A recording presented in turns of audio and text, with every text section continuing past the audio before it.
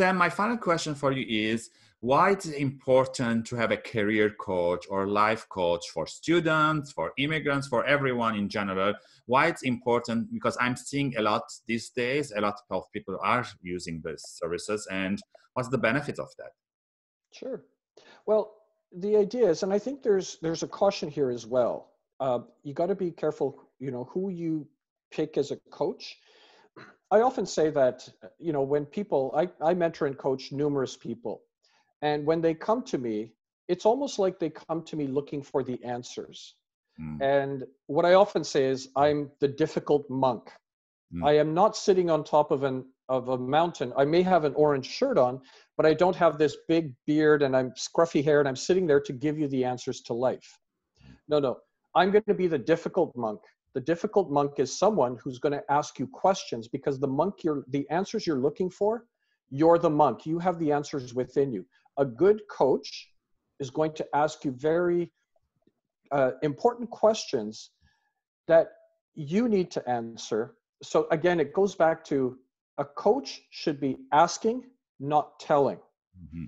And it allows you to get that support from somebody who's going to ask you these questions, so you have a better perspective and understanding of who you are. So when I'm mentoring or coaching, I will always have these conversations, and I will ask them, I say, okay, so what are some of the key things that make up your foundation? If you had to tell me about the things that are important that you are not willing to compromise, what are some of those things? And you start getting them to think deeper, and then asking them, why is that important? But the importance of either getting a coach or having a mentor is the fact that they should be able to unlock some of the potential and opportunities that lie within you. Not tell you, but allow you to come up with that. And that's what you should look for in a coach. And they're there to guide and support you. And that's the importance of what a coach can do for you. Yeah, I totally agree with you.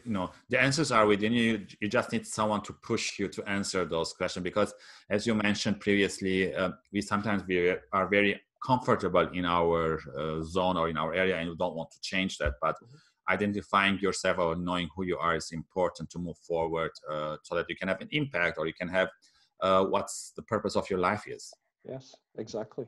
Thank you for that, Sam. And with that, my interview with you comes to an end. Again, thank you for taking the time to ask you these questions. And again, for the audience watching or listening, if you have any other tips, please leave it in the comment section. If you liked any of the previous videos, please like and share, subscribe to the channel, reach to us to our social platforms. And Sam, hopefully we can meet soon in person.